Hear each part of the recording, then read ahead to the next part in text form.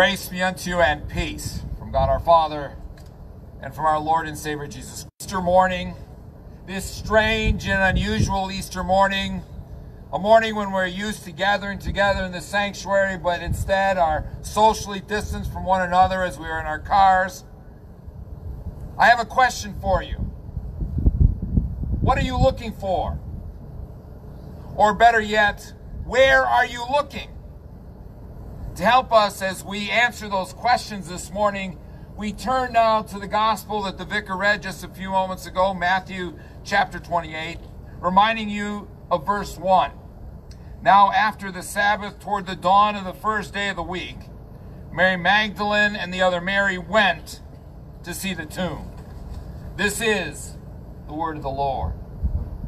How often have you looked for something? I mean, really searched for something and yet couldn't find it. That's something that happened to me and my siblings again and again when we were growing up. You see, my dad was forever losing his glasses. And when he did, life stopped. Whatever we were doing, we came into the house, we searched high and low, downstairs in the basement, in the kitchen, in the bathroom, in the garage, wherever we could think of. And oftentimes, no matter how hard we looked, we couldn't find his glasses. You see, the reason was his glasses weren't at home. He had left them in his office. We were looking for something he needed, but we were looking in the wrong place. So it was with Mary Magdalene, the other Mary, and the women as they went to the tomb that first Easter. They were looking for Jesus. They thought they knew where to look, just like we thought we knew where to look for my dad's glasses. But the reality, they were looking in the wrong place. They were going out to the tomb. They were looking for a dead teacher, the body of Jesus. And when they got there, they didn't find Jesus. No, they found the two angels who asked them the question, why do you look for the living among the dead? So this morning, wherever you might be, those who've been watching us on maybe their TV, their tablet, or their phone, or for those of you who are here in the parking lot, are you looking in the right place? What are you looking for today? And maybe why are you looking? It's Easter morning. Why are you looking? Now, as we look at that, there are several different kinds of people out there looking for things on this Easter. The first group I would term the doubters. They're the ones who are looking for some kind of Jesus. They're not really looking to find Jesus, to believe in him, to have the hope of life everlasting. No, they're looking for a reason to doubt Jesus. They're hoping that somehow there's going to find a tomb in the Middle East somewhere. They're going to identify the body that absolutely this is Jesus, that he didn't raise from the dead, and that all that Easter talk, that resurrection talk, well, it doesn't amount to anything. So for them, Easter is all about the Easter bunny and chocolate and disproving that Christian myth that Jesus rose from the dead. Now, another one of those groups are out there. The word I'd like to describe them is they're memorialists. Now, I will admit that memorials are important. If you would go to Washington, D.C., you perhaps could see the Vietnam Memorial Wall, and it's important.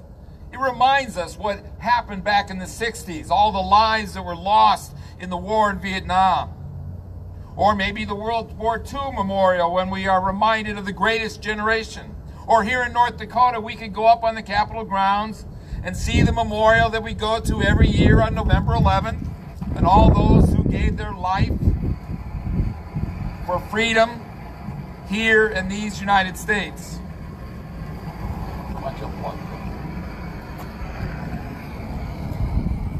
Vicar was getting cold, so he had to move that. But for some, the memorial is not a World War II memorial or the memorial for those who gave their life in freedom. No, you see the building before you, Zion is their memorial. You see, they come on Easter or at Christmas because they are reminded of something they did with their grandparents or their parents. And it's not about faith. They're not looking for the risen Jesus. Instead, they're looking for a memory. And indeed, today, it's much more than that, is it not? Then there's those who are the show-offs. And I'm going to admit that I miss the days when my two little daughters were getting up in their all Easter dresses and maybe their Easter hats. For some, Easter is all about showing off their new clothes, all about showing off and finding all those things. But no, it's much more important than that. Indeed, there's the transformed. That's what brings you hopefully here today on this brisk, sunny Easter morning. Because as we turn to the gospel lesson, we saw how that Easter event transformed the women and the disciples so long ago. They knew that Jesus was not just some great teacher or miracle worker, that indeed he was the very Son of God. Indeed, a few months ago, we celebrated God in the flesh on Christmas. You see, now with the Christmas reality of that Jesus in the flesh among us would ultimately come to the cross and the empty tomb. Today, we are looking for the empty tomb, knowing that we have a living Savior. The trials and troubles and tribulation that we find ourselves, the social distancing, not being able to come publicly together face to face, yet we know no matter where we are, whether we're at home, whether in our car, wherever we might be, Jesus says, I will be with you always. I will never leave you. I will never forsake you. Thomas was preparing his disciples when the time would come when he would no longer physically be there with them. They were worried. They were wondering what's going to happen. Jesus turned to his disciples and said, you will be with me. And Thomas said, we don't know where you're going. Jesus' answer is as important for us today when he says, I am the way, the truth, and the life. No one comes to the Father except through me.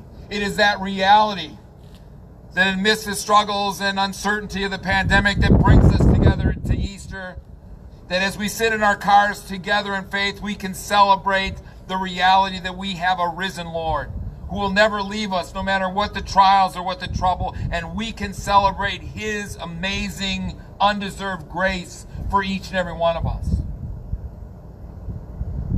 And we will rejoice again when we can come together and worship. But until the day when we can be in the sanctuary together, we can rejoice that no matter where we are, that when we come and give praise, our Lord and Savior is right there with us to sustain us and to hold us up.